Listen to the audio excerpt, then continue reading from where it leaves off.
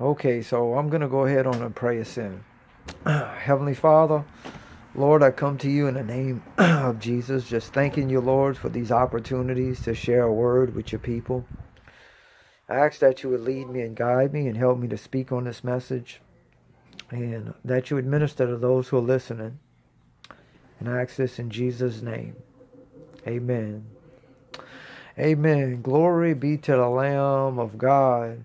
So today I want to talk a little bit about some truth. You know, truth is something that nobody likes. And when you're doing things contrary to the truth and the truth confronts you, you will either submit, conform, and bow your knee to Jesus Christ, or you will suppress the truth in an excuse to justify the means of why you do what you do. That's just what the rebellious human nature does. It looks for excuses. Man looks for a way that seems right to justify the reasons of why they do what they do. Proverbs 16 verse 25 says, "There is a way that seems right to a man, but it ends in death." Remember, the Spirit of the Lord will never lead contrary to the truth. We got to hold on to this, that the Spirit of the Lord will never lead contrary to the truth, because the Spirit of the Lord is the Spirit of truth. And the Spirit of holiness will never lead you to participate in an unholy day like Halloween. The Bible says in Romans chapter 8 verse 14, "For as many as are led by the Spirit of God, these are the sons of God." And the Spirit of God is the Spirit of truth. And the Spirit of the Lord will never lead contrary to his nature. And his nature is holiness. And he would never lead people to participate in unholy festivals. And this day of Halloween is an unholy festival. It's a day of demons. It's a special day that Satanists hold on to. It's a day that many people are going to be sacrificing children. The occult are going to be doing sacrifices. They are going to be doing a lot of evil and wicked things that I actually don't even want to talk about. I mean, they're going to be participating in orgies. They're going to be doing all kind of things on this day in the name of Lucifer, because this is a day that honors the day of demons. And when you do your research on this particular day, it will blow your mind on how rooted it is in the occult. And the occult hold this day as a special day. And Aleister Crowley, he said this. He said, and he's the founder of the Church of Satan. And his name's Aleister Crowley. And he said, "I am really thankful that at least one day of the year, Christians actually worship the devil." And, you know, when he says this and you look at the reality of what he's saying, I mean, you see that when you look out into the world. So many people who are professing Jesus Christ are going to be participating in this day called Halloween today. They're going to be roasting hot dogs. They're going to be dressing their children up in costumes. They are going to actually be yoked up together with the day of the devil. And this is the day for unbelievers. And the Bible says that we are not to be unequally yoked. I want to read this scripture to us. It's in 1 Corinthians or 2 Corinthians chapter 6 verse 14, and I'm going to go on to verse 16. Now, I want us to really pay attention to the wording and what the Holy Spirit is speaking in this scripture. It says, "Do not be unequally yoked together with unbelievers. For what fellowship has righteousness with lawlessness? And what communion has light with darkness? And what accord has Christ with Belial? And what part has a believer with an unbeliever? And what agreement has the temple of God with idols? And this scripture is pushing the point that we are not to be unequally yoked with unbelievers. And Halloween is a day for unbelievers. But there's going to be a lot of people who are professing the name of Jesus Christ that's going to be participating in this day today called Halloween.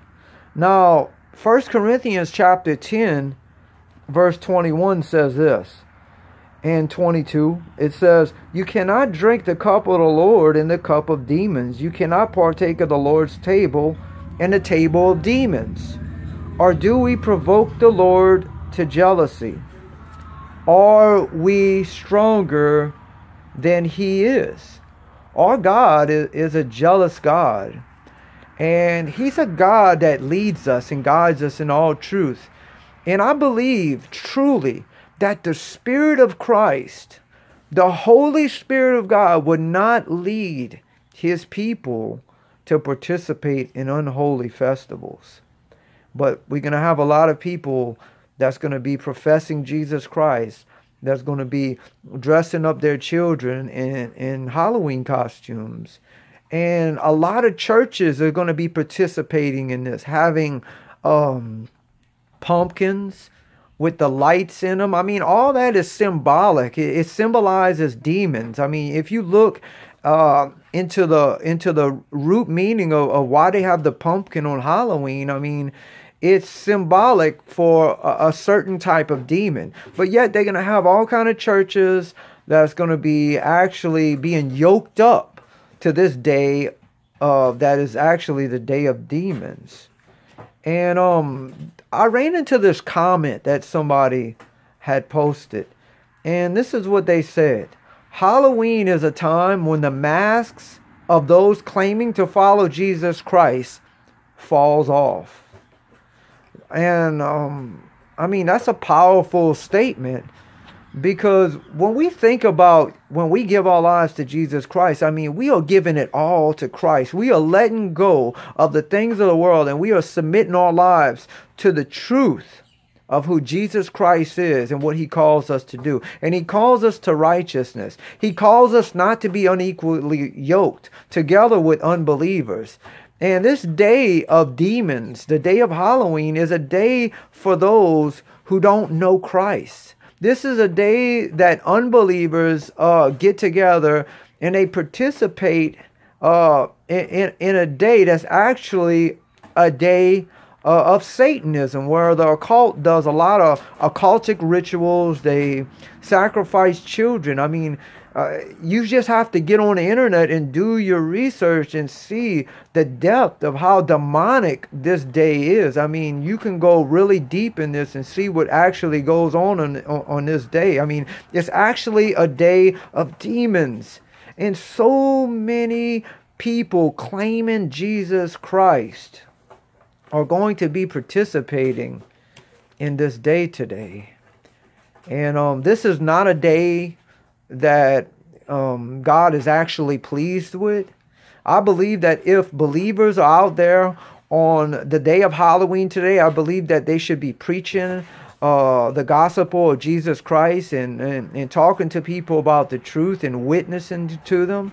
I believe they shouldn't be participating in this. I mean, this is being unequally yoked. This is not being obedient to Christ. This is not being led by the Holy Spirit, but allowing yourself to be led by a different spirit. And in this different spirit, it would be the spirit of the world. The Bible says in Ephesians chapter 2, verse 2, talking about Satan, and calls him the prince of the power of the air. He is the ruler of this world. 2 Corinthians 4:4 calls him the God of this age, who blinds the minds of people who don't believe. See, when you start to believe in Christ, the revelation of Jesus Christ begins to open you up on the inside to the realities of what life is all about. It opens you up to the truth. And you start to see things through a different perspective. You start to see things through the eyes of the Spirit of God, because the Spirit of God is manifested in you. And the Bible says when the Spirit of truth comes, He will lead you and guide you in all truth. And I do not believe that born again Christians who are really filled with the Spirit of God will not be able to be participating in this day. I truly believe, according to Scripture, where it says the Spirit of the Lord will lead us and guide us in all truth, He will not allow born again Christians to participate in this day. He will begin to bring conviction. He will bother their hearts, because the love of God will be manifested in them. And the love of God will not allow you to do things that is displeasing to Christ. The Spirit of God will begin to deal with your heart, and you will be bothered and troubled about whatever it is that God is dealing with you not to do. And in this case, it's the day of Halloween. The Bible says in 1 John, it says, do not love the world or the things of the world. If you love the things of the world, the love of the Father is not in you. This day is a day that the spirit of the world brings His people to participate in. And you have to think about this. Would you think Jesus would be dressing up like demons, painting his face and getting out there and just participating in a day where everybody's dressing up like dead people and honoring the dead? Do you think Jesus would do this? We have to ask ourselves this question. We need to use like our common sense factor in this and look at what this day represents and know that God does not want us to participate in this. He does not want us to touch the unclean thing.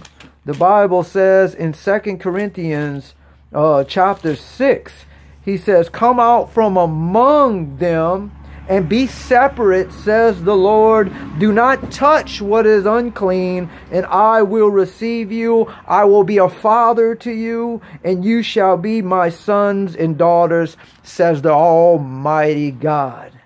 Christ, through the Scriptures, speaking through the Holy Spirit, says, come out from amongst them and be separate, says the Lord. Do not be unequally yoked to these unholy holidays. And in this case, this unholy holiday today is the Day of Demons. So I truly believe that in our common sense factor, if we are claiming the name of Christ and claiming to walk with God in a relationship with Jesus Christ, we should not be participating in this day, but we should be talking to people about this day, talking to them about the gospel of Jesus Christ, and bringing the truth about what this day represents. And I believe truly that parents, moms, and dads shouldn't be condoning their children to dress up like demons on this day, but they should sit their children down and actually talk to them about what this day actually represents, so that their children can come to the knowledge of the truth. And you know, a child is very innocent, and a lot of times they listen really good. And if you really sit down and tell your children about the truth of this day, and you dig up information on this subject and you share it with your kids, I can guarantee you they will not want to go or be participating in this. But glory be to the Lamb of God. I just wanted to talk a little bit on this day, because I know there's going to have a lot of people that's going to be participating in this day. And I truly believe that the Holy Spirit will not allow His people to participate in unholy festivals.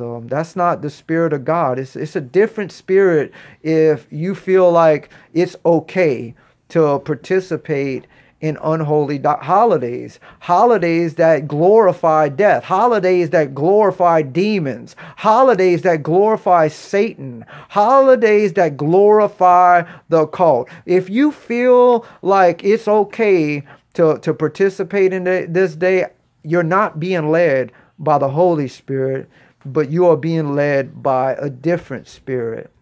And it's going to be the spirit of this age, the spirit of the world. And so glory be to the Lamb of God. I just wanted to kind of put this out here. I just felt like talking about it a little while. But y'all be blessed, and y'all have a glorious day today. And y'all keep fighting a good fight of faith and waging a good warfare.